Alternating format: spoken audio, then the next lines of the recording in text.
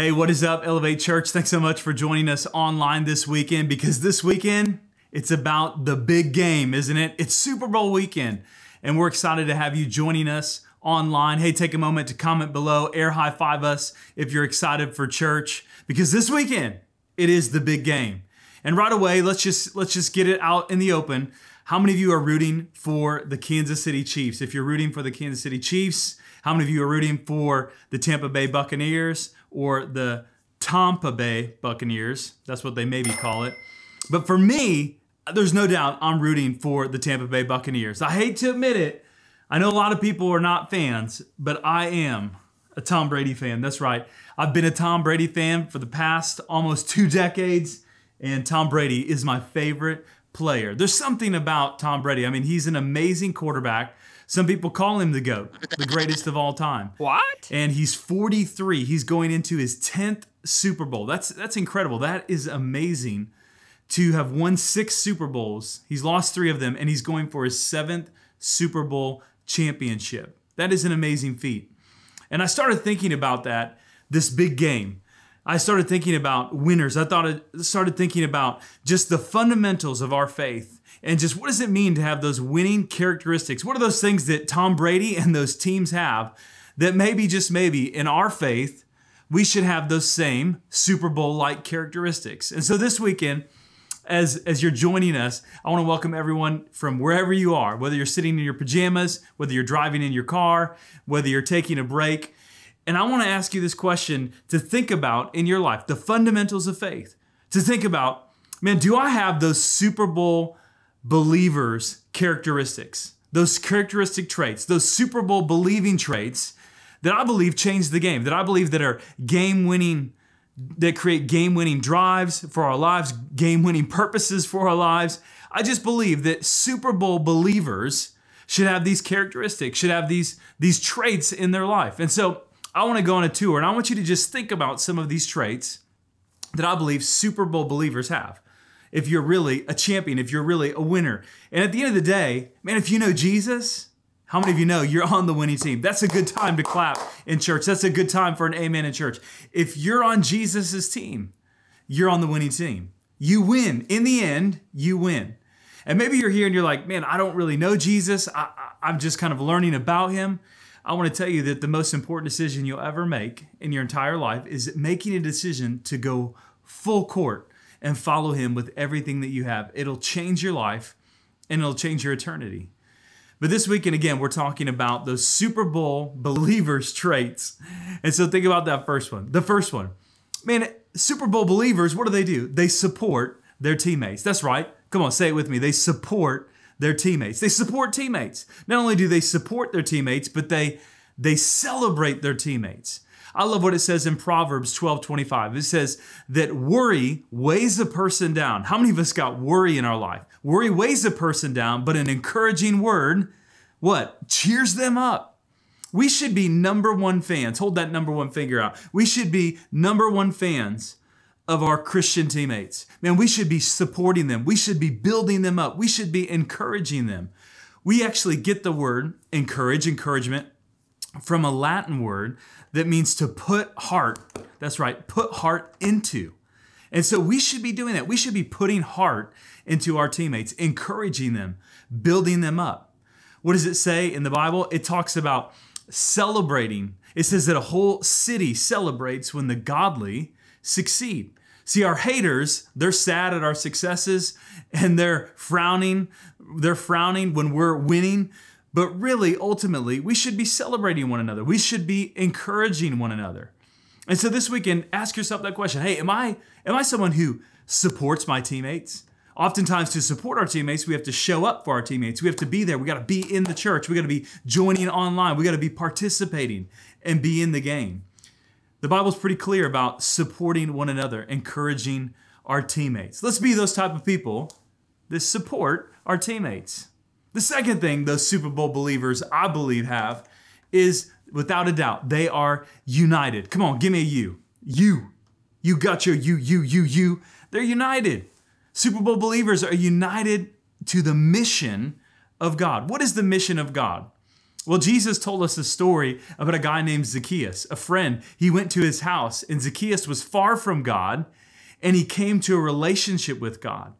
And he said, salvation, Zacchaeus, has come to your house. And in Luke 19:10, Jesus told us that mission. He said, the Son of Man came to seek and to save the lost. See, in the Super Bowl, they got a mission to win the game. But as Christ followers, we have a mission to seek and save the lost. We're in the game to reach lost people who are far from God. Our church is in a specific seasonal mission. Yes, we no doubt have the mission to be a church for unchurched people to find life in Jesus. That's right. We want to reach people who are far from God, reach people who don't know Jesus. And then we want to encourage them to follow him with everything that they have. But our church is actually in kind of a 3-year seasonal mission right now. Our mission to go beyond. That's right. We believe what Ephesians 3:20 and 21 it says. It says that God has something for us above and beyond anything we can ask or imagine. If you're watching right now, if you're listening right now, how many of you believe that God has something above and beyond anything you can imagine for your life? He says about heaven, no eye has seen, no ear has heard what God has in store for those who love him. I'm excited about that. Man, that's more exciting than the Super Bowl to know that one day in heaven, that's right, God has something for me that no eye has seen, no ear has heard. No one can imagine how amazing it's going to be when we get to heaven. But we're in a mission right now. We're in a beyond mission. That beyond mission is to reach, build, and care beyond. That's right. Our church, we're united together in this mission right now. That mission is to reach, build, and care beyond. To reach is to start a second location. That's right. We're going to take the good news from our city and take it to another city. That makes me excited. That makes me want to do a touchdown dance. I won't do it for you, but that makes me excited to know that people care so much about reaching lost people that they'll provide the resources. They'll make the time to go above and beyond to reach people in another city. We're in the Beyond campaign, and that is to build beyond right now. And in this spring, we're going to be returning to our building. That's right. We're saying it. We're believing it, that this spring we're going to be back in our building. And we're excited for that as all the updates to our eKids facility. Come on now. If you love eKids, to all of our areas, to our sanctuary, we've updated our technology across the board. Man, we've revamped our facility, and we're believing that it's going to be a better flow. It's just going to be a greater experience for you and your family. But we've done that. We've updated. We're building our facility. We're trying to pay off our facility. And then finally, to care beyond. Several years ago, Danielle and I went to an orphanage in Haiti called Las Simons, Port-au-Prince, Haiti, near that region. And we have literally taken a small little orphanage of about 30 kids and given them new housing, new sport court, a basketball court. We've updated their nutrition. We provide meals for them. We provided new bathrooms for them. We provided a new cafeteria teaching facility for them. And we've done that because of your generosity. We couldn't have done it without your help. And so we're kind of in a mission right now. Yes, no doubt. We're united. We're together. We're linked up. Like those carabiners, you link them together. You connect them whenever you're rope climbing. It's for safety. It's for protection. We're united to one another. Yet we're in this mission where we're going above and beyond to reach, build, and care beyond. And so as we start that new location, as we reach beyond, as we build beyond, and we take care of our current location, and we pay it off, and we update it, we also care beyond across the globe.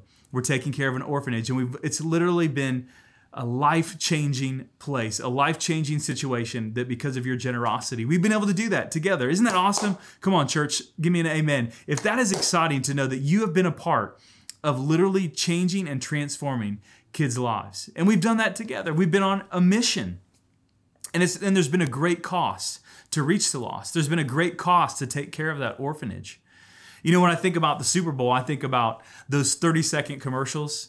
If you remember the babies who did the E-Trade commercials several years ago. And then there's all types of crazy commercials, Pepsi commercials, Dorito commercials. But there was a famous commercial. They say that it's one of the most famous commercials ever. It's way, way back in the 70s where one of the football players on the Pittsburgh Steelers, Mean Joe Green, he's walking through the tunnel and some little kid passes him a Coke and then he throws him the jersey. And it's kind of a cool, encouraging moment between, a hero and a fan. But did you know that commercials today, you know what they cost? Go ahead, guess for just a moment. Guess. How much does a 30-second commercial cost? It costs over $5.6 million. Whoa, $5.6 million. Isn't that crazy to think that a commercial in the Super Bowl costs $5.6 million? Well, think about all these companies spending all of these resources, providing us entertainment, and we laugh and we have fun, and they spend all of this money just for a quick commercial. Well, church, we have something greater. We each have been given resources, and we have the opportunity to use those resources to advance the gospel. Jesus encourages us and tells us, yes, to bring it to the storehouse, to bring the tithe, to give back to God. The same way in which you give to others will be the same way that it's given back to you. The Apostle Paul tells us that if we would, then we could. I want to encourage you this year in 2021 to make it a priority, to just say, God, we're going to make sure we give you the first. No matter what comes in, whatever resources we get, that God, I believe in your mission. I want to be united to your mission. And so I want to encourage you this next year, be faithful in giving, be faithful in being generous, and see what God would do, because we're doing something much greater than commercials. That's right. We're changing people's reservations in heaven. Come on, say it together. I'm changing people's reservations in heaven. I don't save their soul. Jesus does. But I get to be a part of providing an atmosphere, providing a place where marriages can be restored, where kids can grow in their faith, where lives can change, where students can find their mission and their purpose, their God-given purpose. And I believe the church, it is the hope of the world, because we have the hope of the world, and that hope is Jesus. So Super Bowl believers, man, we're those people that support our teammates. We're those people that are united to the vision. But ultimately, we're those people that also, there are seasons. Man, if you're going to play the game of Christianity, if you're going to really be in this, man, you're going to have to play tough. Come on, say that with me. 1, 2, 3, play tough. You got to have some grit. You got to have some toughness. I'm not talking about a six-pack. I'm not talking about being shredded. I'm not talking about doing P90X. I'm talking about, man, you got to spiritually be tough. What does the Bible tell us in Ephesians chapter 6? It says, be strong in the Lord. That's right. Say that together. Be strong in the Lord and in his mighty power. Put on all of God's armor so that you will be able to stand firm against all the strategies of the devil. Verse 12, this is no afternoon athletic contest that we'll walk away from and forget about in a couple of hours. This is for keeps, a life and death. Fight to the finish against the devil and all of his angels. That's right. Paul's telling us, man, this is a fight. This is the faith fight. We're fighting for people's souls. The church is advancing the good news of Jesus about the death, the burial, and the resurrection of Jesus. This is a faith fight. And so we got to play tough. We got to say, God, I'm committed to it. God, I'm committed to being a disciple, a Super Bowl believer. And God, I know in the end we win, but I got to get out on the gridiron. I got to get, even in all of my fumbles of life, I got to play tough. I got to stay in the game. I got to be focused. I got to have an attitude like Christ Jesus, who gave up his divine privileges and he became a servant. I got to be focused. I got to be teachable. I got to walk in humility. I got to be kind to others. I got to love people. But ultimately, I got to be tough. And we're living in a culture right now where people are pretty soft. People get offended by a lot of things. You got to be tough if you're going to last in Christianity. And through Christ, we can be. We can be strong. When we're weak, he is strong. He'll make us strong. He'll give us the faith to endure. When I think about people who are playing tough, I think about people in our church right now. There's a lady in our church who continually serves the church, who loves the church, who loves people. She writes cards on our behalf and on our church, and she's looking out for people and caring for people, and she just lost her husband, but she's playing tough. She's staying committed in the game. I think of a great guy in our church, a husband and a wife. His wife is going through chemo right now. It's the most difficult season ever for their family. And yet just this past weekend, he was serving on our security team. And our church and our team, we're praying for them. We're believing for God to do a miracle. But he's playing tough right now. He's not quitting. He's not sitting out. Let me ask you, are you playing tough or are you sitting out? I've talked to pastors all over the nation. And during this pandemic, a lot of them have said, man, there were Super Bowl believers on our team before the pandemic. And then once the pandemic hit, man, people have gotten afraid. They've become fearful. And they've said, hey, I got to sit out for right now. And I just think this is a season more than ever. Man, this is where we got to play tough. Absolutely. If you have a medical condition, if you have any symptoms, if you're sick, if you're not feeling well, you shouldn't be going places out in public. But if you're healthy, man, if you can be there, man, don't let fear get in your mind. Don't let the enemy lie to you. God's the one who watches over your life. Man, you got to get in the game. You got to play tough. You got to be there. Sometimes there are relational wrecks, relationships that get messy and get dicey, and people get hurt and they get wounded and then they get offended. And Jesus says, woe to you when you live in those offenses, when you stay in those offenses. God wants us to move forward. Again, we got to support our teammates. We got to celebrate one another. We got to cheer each other on, be each other's number one fans. We got to make sure that we're united in that mission to seek and save the lost. But there are seasons where we just got to play tough. I'm so proud of our staff at Elevate Church, the staff of Elevate Church, and all of the key volunteer leaders, the dream team. Man, they played tough in this season. They didn't quit. Behind the scenes, they kept making it happen, providing experiences for our e-kids, doing some events with students, serving together, connecting with one another. Man, they played tough. I don't know about you, church, but I'm thankful for the people that I get to work with, that Danielle and I, we get to serve. Man, they played tough. And at the end, we serve a Savior who played tough. Jesus is the GOAT. He's the greatest of all time. He's the God of all time. He's the only God. And Jesus played tough. And there are seasons where sometimes we got to play tough. We got to carry one another, but we got to play tough. I want to encourage you, if you're sitting on the sidelines, if you're sitting out, man, you got to play tough. You got to keep going. Stay committed to Christ. Be that Super Bowl believer.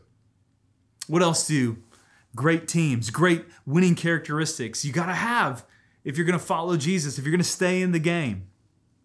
Well, one thing is interesting about the game, the Super Bowl, is that if you're a Bears fan, I have to admit, I'm also a Bears fan as well, along with Tom Brady.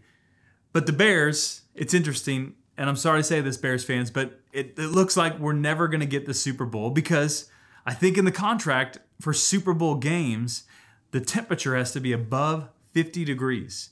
And so for Bears fans, you can expect to never get the Super Bowl in Chicago unless they put some very cool, expensive dome on there. But I started thinking about that word expectant. Expectant. If you're expectant of something, you're excited about it. You know that something is going to happen. And I think Super Bowl believers, champions, winners, I think they have a great expectancy. They're expectant that God is going to show up, that God is going to do something new. And I believe that. I think in our world, we've kind of lowered the bar for God. We've stopped praying big, bold prayers. We're expecting God just to do the same old thing he does, and maybe he'll answer our prayer, maybe he won't answer our prayer, but I actually believe that God can do above and beyond anything we can ask or imagine. I think we should come to God with a great expectancy. I think we should be expectant for God to do something in our hearts. That's right, for God to do something in our hearts. Come on, hit your heart. I believe that God wants to do something in my heart, in your heart. I think God wants to do something in our church. I think God wants to do something in our city. And to the degree in which we'll pray is to the degree at which we will see the activity of God.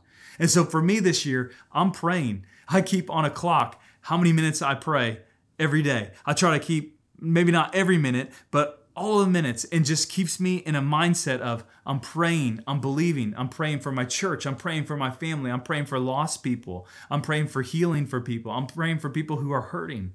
But we need to have a great expectancy. We need to be expectant as believers that God can do the impossible.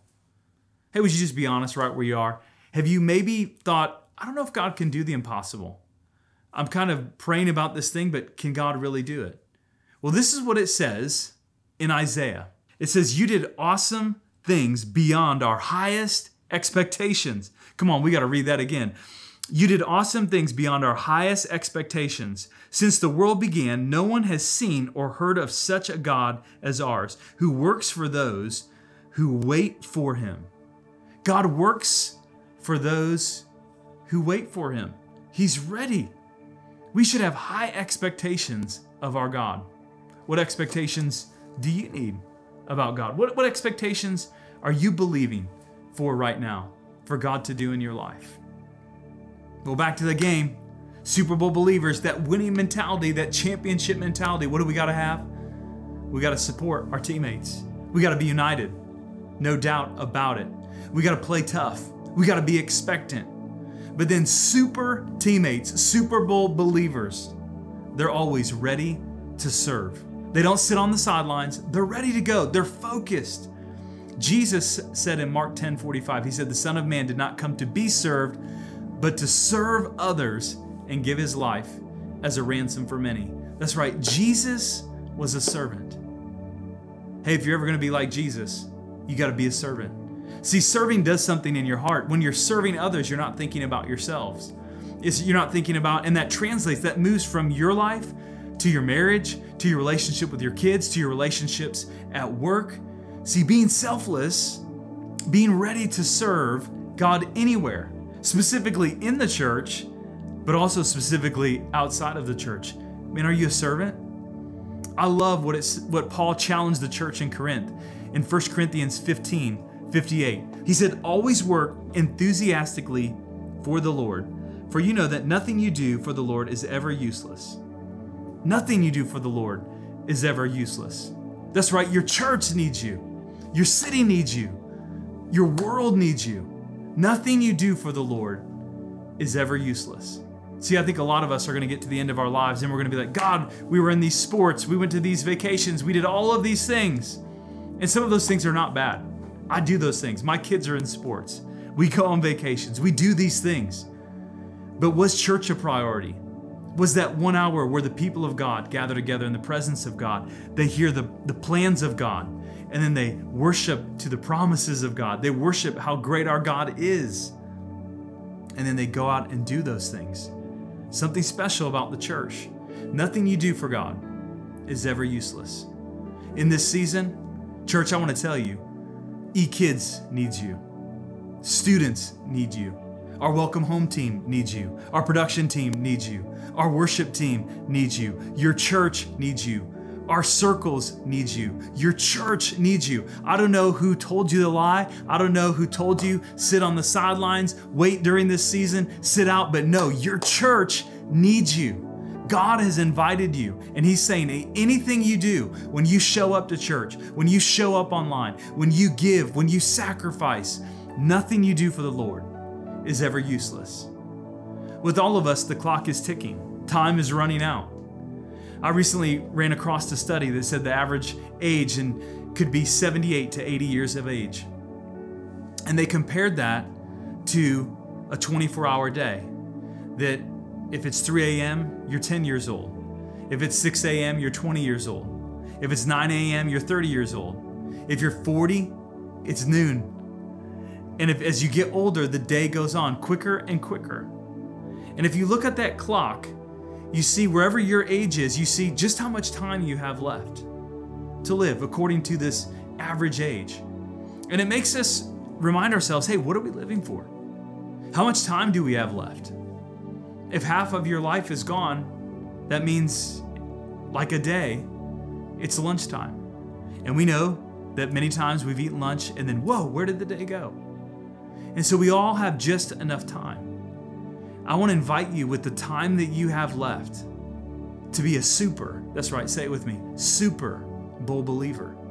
Be a winner, be a champion. Be one of those believers that says, I'm supporting my teammates. I'm doing those things that God wants me to do. I'm encouraging them. I'm celebrating them. I'm supporting my teammates. I'm united to my teammates. I'm playing tough. Even when I'm hurt, even when I'm wounded, I'm staying in the game. I'm sharing what I'm going through, but I'm staying tough. I'm playing tough. Because Jesus, He played tough for you and for me on the cross. But I'm expectant that God's going to do something good each and every week, each and every day of my life. Today is the day that the Lord has made. So let's rejoice and be glad, you know it, today. And then ultimately, let's be ready to go. Let's be ready to serve. Let's be those Super Bowl believers, because we know that nothing we do for the Lord is useless. Hey, right where you are, I want to pray with you this weekend. If any of those questions, if any of those characteristics, you're like, man, I need to to download some of those into my life. I need to be ready to go. Hey, I need to play tough in this season when it's difficult. I need to stay faithful to God. Hey, I need to be united to my teammates. I need to be supporting my teammates. Maybe you just need to be showing up for my teammates. Maybe this is a time where you go, okay, it's been long enough. It's time for me to get back in church. I'm not going to be afraid. I'm going to trust God. Ultimately, His clock is over my life, and I trust Him. I'll be wise, I'll be smart, but God controls my life. Or maybe, just maybe, when you think about your life and you hear me talk about reservations in heaven, you're not quite sure if you have a reservation in heaven. Well, the Bible is very clear. It says that everyone who calls upon the name of the Lord would be saved.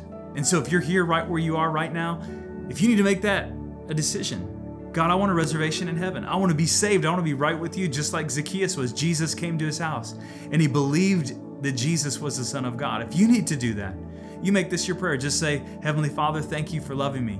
Today I'm choosing Jesus. I believe He died on the cross. He rose again. And through Him, I can be saved. I can have life with purpose now, and I can spend eternity in heaven with God. Today I'm choosing that life. I want to be a Super Bowl believer to the best of my ability. Just tell Him, say, God, forgive me. Give me a brand new start today. I'm choosing to follow Jesus. Fill me with your Holy Spirit. Lead me all the days of my life. God, I want to join your team today. It's in Jesus' name I pray. Amen. Well, hey, if you made that decision, all of heaven is celebrating. Come on, church, all of heaven is celebrating. Amen. And you made a decision to follow Jesus. You're on His team. All of heaven, they're celebrating. Hey, don't let that decision go without telling someone. Hey, tell us, email us, info@elevatechurch.org. Let us know below. Celebrate with us because it's the most important decision you've ever made. And God has a next step for you. He wants you to be a part of the church. He wants you to find your purpose, find your place. And we want to connect with you. We want to know about that decision. And for the rest of us, hey, let's be those Super Bowl believers. Let's be people who are giving our best to God. That's right, because Jesus is ultimately the GOAT. And when we're on His team, we win. Well, thank you for joining us this week. Thank you so much for partnering with us week in and week out. If you love to give to Elevate Church and be a part of advancing the gospel, you can do that by giving online at elevatechurch.org, or you can give on the Elevate Church app, whether it's $10 or $10,000. Hey, every gift matters. Every gift is important, and it goes to help us make reservations in heaven. It helps us find people, and helps us reach people, and helps us give them the life that they need.